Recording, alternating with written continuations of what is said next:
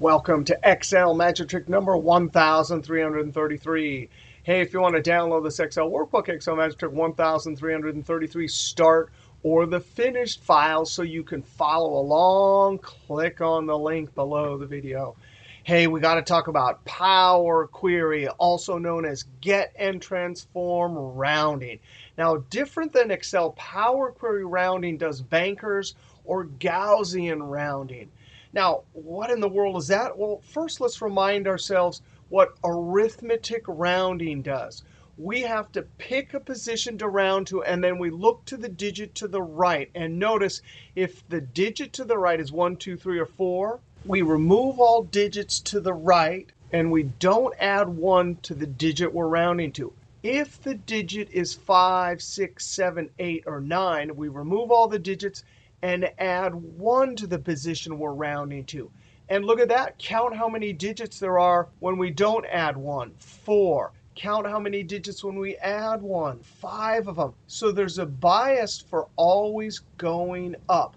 A 5 always goes up. Now, bankers rounding is going to be exactly the same as this, except for we will treat the middle number, that means the 5, differently. We will round to the nearest even number.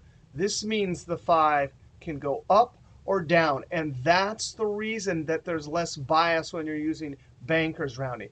Let's look at an example right here. If we're rounding to the dollar, the position we're rounding to is the 0. We look to the right, it is a 5.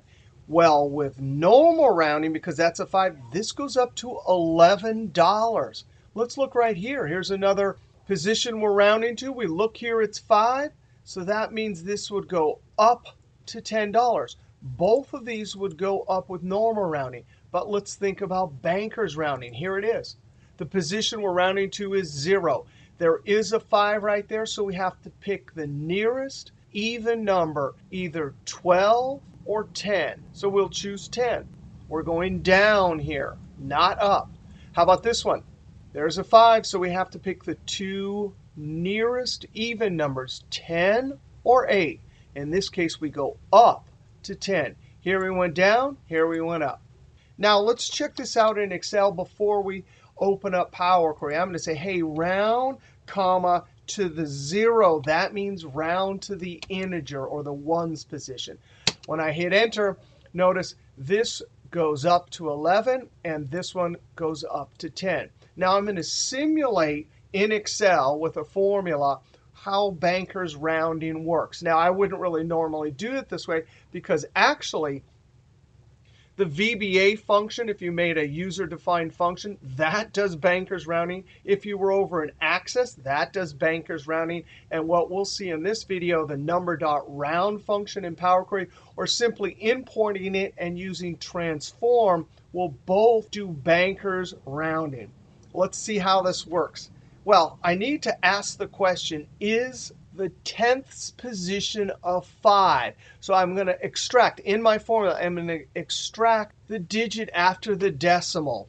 And I'm going to do that with the mod function. I'm going to say, hey, mod of that. Now, what does mod do? Mod gives me the remainder. So if I say, hey, mod, always divide this number by 1, it'll always give me exactly the remainder, which is the decimal in this case. I'm going to close parentheses and hit Enter just to see that that, in fact, is the case. Now I'm going to amend this. I'm going to say, are you equal to 0.5? When I hit Enter, I get a bunch of trues and falses. So when it sees that 5, that's going to be a true. By the way, this is rounding to the ones position. We could build a different logical test if we had to extract like to the penny or something. But here we have our patterns of trues and falses. So I'm going to say if. And if I get a true here, that means I'm at the 5, and I need to round to the nearest even number. Well, guess what? In Excel, there's the MROUND function that if I give it a number, I can give it a multiple that says what number I should round to. And I'm always rounding to the nearest even number, so I put a 2 there.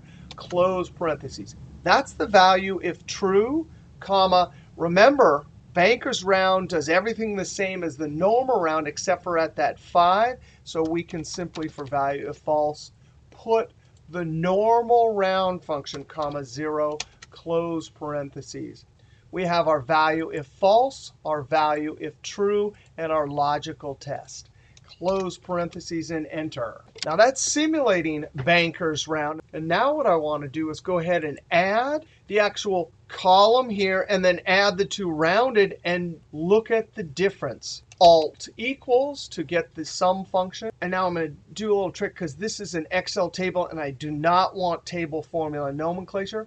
I'm going to click in the top cell, Control-Shift-Down arrow, and actually up in the formula bar you can see that table formula nomenclature. But now I'm going to hold Shift and go one cell too far. Now I can see it's giving me a range instead. I'm going to hit F4 because I want this locked. And then right in the formula, I'm going to backspace and type a 4. That just adds that column without table formula nomenclature. Now I need to add the rounded numbers, Alt equals, and I'm going to do the same trick here. Click in the top cell, Control-Shift-Down arrow, Shift arrow, and I can see I have relative cell references, and that's what I want for this formula. So I'm going to Control backspace, and then backspace 4, enter. Now I'm going to calculate the difference. Original number minus rounded number, and enter. Now I'm going to copy these two formulas to compare and contrast. And sure enough, the difference for Banker's rounding is much smaller than for normal arithmetic rounding. Now let's go ahead, and we can see right here I had this set up in advance. If we compare arithmetic rounding, this went up, this went down. So Banker's rounding went down. Here they both went up, so we have a down and an up. And here it went up. Here it went down. So arithmetic rounding will always go up. Banker's rounding will choose between the two and go to the nearest even number. Now I'm going to bring this table into Power Query. Click in a single cell, Data, Get and Transform. By the way, Power Query in Excel 2013 and 10, you had to download it and add an extra tab. 2013, it's called Get and Transform. Whichever version, you click on the From Table. I'm going to come over and I'm going to name this Rounding Test and Enter. I'm going to get rid of this step. I didn't really need it. Now, I don't need either one of these columns, so I select the first one, hold Shift, select the second one, right-click Removes. Right-click on the number, and I'm going to duplicate this column. Double-click, and I'm going to call this one Transform, because I'm going to use the Transform feature on this column to round. Go up to Transform, over to Number column, and there's Rounding. And I could select Round, or simply right-click, Transform, Round, and I'm going to choose Round. It asks me how many digits. 0, meaning I'm going to the ones position or the integer. Click OK. Now, that's the Transform column. We want to check that over in Excel. We'll add them up and see what the difference is to see if it's the same as our fabricated Excel Banker's rounding formula. Now, we're going to do a second option. We're going to add a column, Add Custom Column. We're going to call this, I called it Power Query Rounding Number.Round. Tab, and the name of our function is Number.Round. That's the rounding function. Open parentheses. Double-click number. So the first argument is going to be the actual number to round, comma. Second argument tells us which position to round to. So I have a 0. Now, there is a third argument here, and if you Google num.round, you see there's 4 options. If we leave that third option out, it defaults to Banker's rounding. Close parentheses. Click OK. Now let's close and load. Home, close and load to. I want this as a table on the existing sheet. I'm going to highlight that. Click the collapse button, and I'm going to put this H19 and click OK. Click load.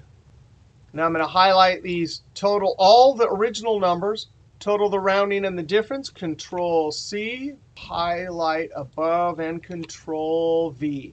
And sure enough, it's adding the originals. Here it's adding these rounded numbers, and look at the difference. So in either case, whether we use the transform or Number.Round or some crazy Excel formula, the actual rounding difference is much smaller, meaning they're closer to the original numbers than if we use the normal rounding function.